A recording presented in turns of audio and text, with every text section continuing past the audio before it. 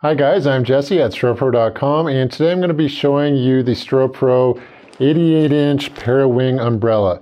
This is an umbrella that's designed to save space but direct light just like a parabolic softbox would. Let's take a look what's inside.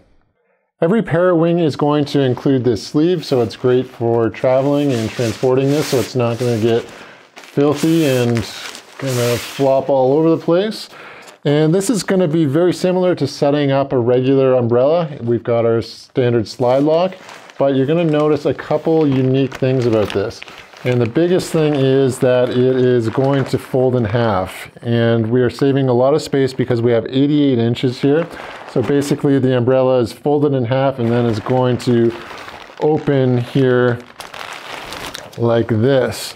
So just like a regular umbrella, we would just slide this in. It's going to lock in, and now we're ready to put it on the strobe. So now that we have it set up, you can kind of see this unique shape. It's kind of a curve around there, which gives it its para for the parabolic shape. Obviously, to be true parabolic, it has to be a complete circle, but it is mimicking those properties. And what this allows us to do is kind of focus that light beam. So unlike a normal umbrella that is just going to project light out absolutely everywhere, this focuses us down a little bit more. The other nice thing about this is that it's saving a ton of space. So if you're working in a tight studio and you don't have room for a big, deep softbox, but you want that same kind of quality look, this is going to be a great option for you. And again, we have this 2-in-1 as well, so we can actually unpin the top cover here. So right now we have it in bounce back mode, but if we take that cover off, it's going to be a shoot through as well. So let's just add it to the strobe and show you how easy it is. So we've got two ways to mount this, and I'm going to mount it to this 300 strobe here. Now you can use a reflector, but you don't have to. I'm going to show it with and without. What the reflector is going to allow you to do is pull the umbrella a little bit further away from the actual flash tube, and if you're using it without the reflector, you're going to have to pull it a little bit tighter, or else you're going to lose a little bit of spill at the side. So what we want to do is make sure that our umbrella cutout is lined up with the umbrella mount on the actual strobe, and then we're just going to find that hole and then slide that into the mount. And this is a heavier umbrella, obviously, just because it's 88 inches, so we've got some weight to it, but we're just going to slide that in there, find a position that we want, and then just use the tilt here and we can lock that in. So from there, what we can do is we can adjust the slide in or out. So from here, obviously, we're going to be catching all the sides. But if we're using it without the reflector, it's just as easy. So we would just pull this out. And I'm going to pop off the reflector here. And we're just going to basically do the same thing, but we don't have the umbrella hole to go through. So we're just going to line up there. And if we're not using the reflector, you're going to need to use it a lot closer, because otherwise we're going to lose a lot of spill out the side. But I just wanted to show you both methods because you don't have to have the reflector if you don't want it there. With the reflector on, you're going to get a little bit more control because you are able to basically zoom this in. So the tighter we go, the more direct beam we're going to get. Or if we back it up, the softer that's going to be. So that is one of the advantages of using the reflector. But again, you can experiment with that and just decide for yourself how you like to use it.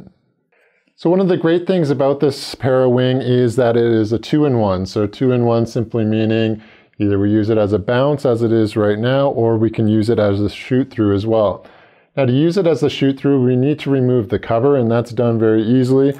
We have these metal tips on all of the umbrella rods here.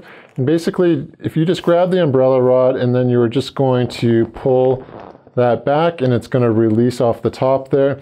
And you would just go around and do that on each tip. And eventually this whole cover is just going to come right off, and then we've got our shoot through. To put it back on, it's just as easy. I recommend if you have it in the vertical position here, flip it around horizontally because it's going to be easier to keep the top cover on and prevent it from dropping down.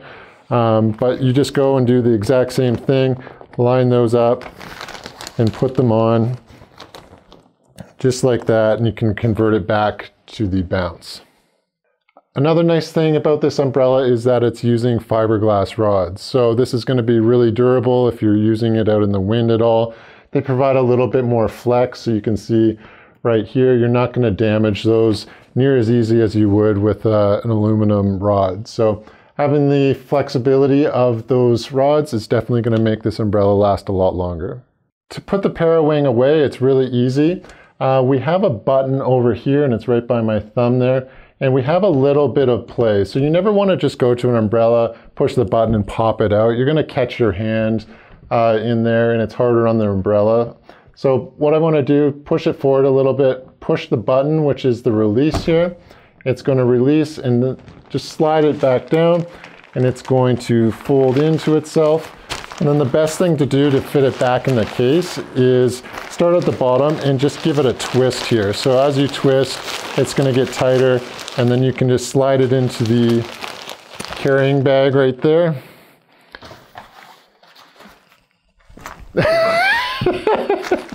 The carrying case right there. And all you're going to do is just slide that in. And when it's all kind of bulky up there, just give it another twist, and it's going to drop right into the pack. So I mentioned space savings before. Let me show you what I mean. Normally a parabolic softbox is quite deep and it's stuck onto the front of your light and protrudes outwards like that. With this Parawing umbrella, we're saving a lot of space because we can elevate it if we wanted to, push it up out of the way, we're bouncing into it and the light's coming back, whereas a softbox you're having to shoot directly through, so that softbox would be protruding into the scene rather than going away with it with an umbrella.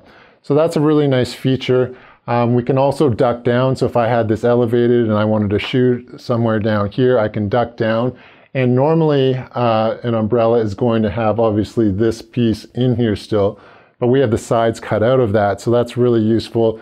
We can just duck down, get out of the way, elevate it easily, or we can position this horizontally like it is right now, or we can go vertically as well.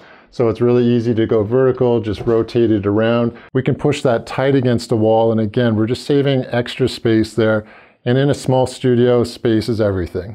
So there you have it, guys, the Strobepro 88-inch Parawing. It's really compact for what it is. You're getting this huge light modifier, but it still fits down. It's easy to travel with, not taking up a ton of space.